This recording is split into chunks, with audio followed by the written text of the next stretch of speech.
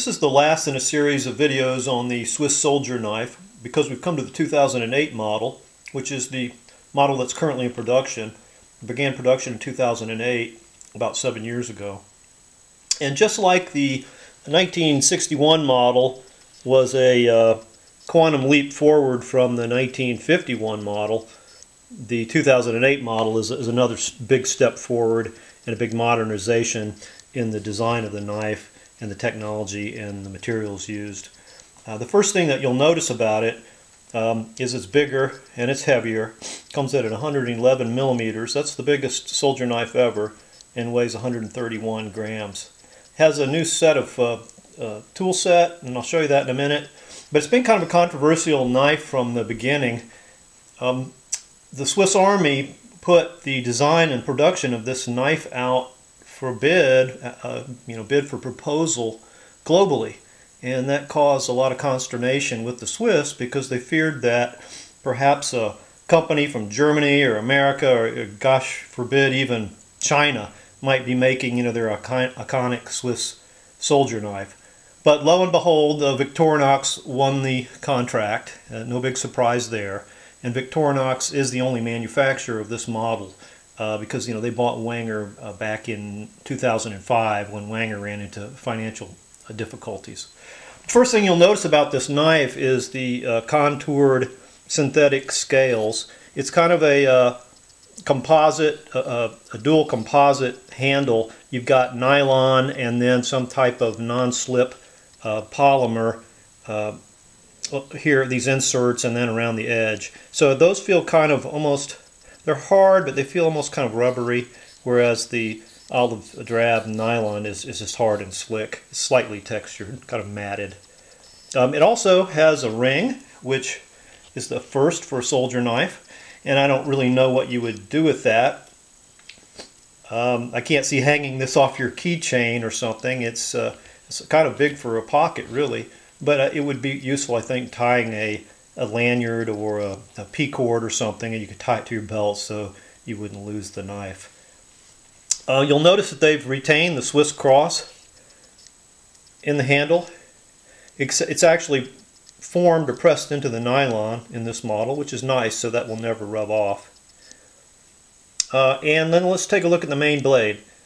This is a one-hand opener, and you've got this Spyderco type of hole here built into the spine of the blade. And once you open it, you'll notice it's larger than in the past. But also, here's another little controversial thing. It's serrated, but it's not serrated toward the back edge. The front 2/3 are serrated. And I don't know if you would call that a drop point blade or a spear point blade. It looks almost just like a spear point blade, if you were to take out this spine with the one hand opener on it. But they've also retained the practice of putting the 2-digit date stamp at the shank of the blade. So you can see this one was produced in 1913.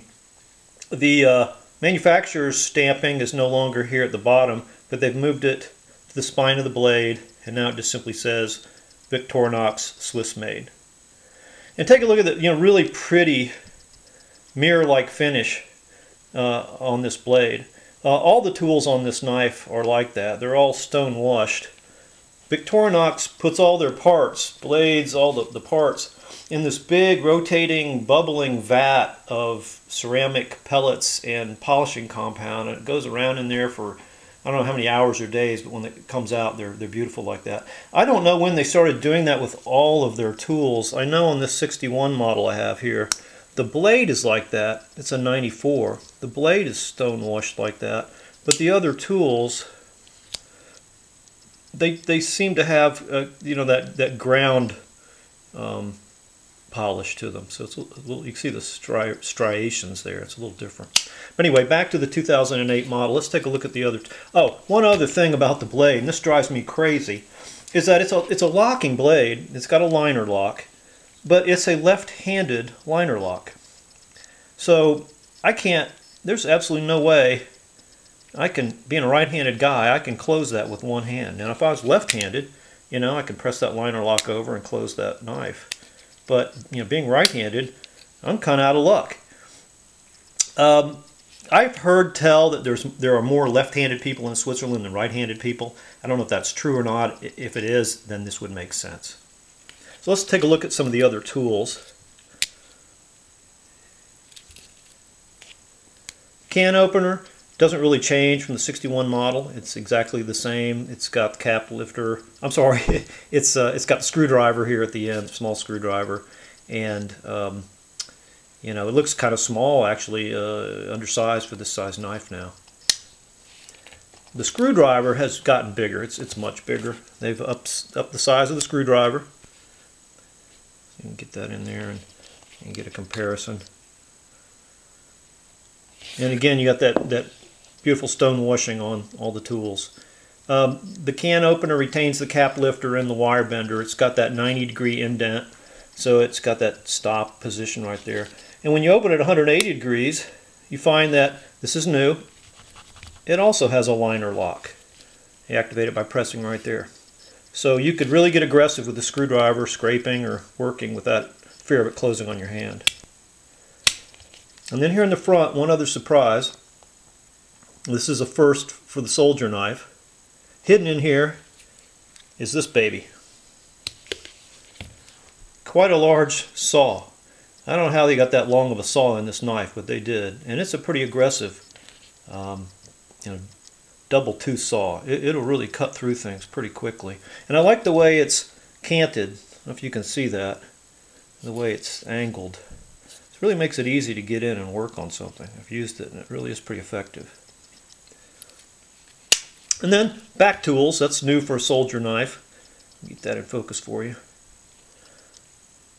The first one I find really not too useful. It's the Phillips head screwdriver.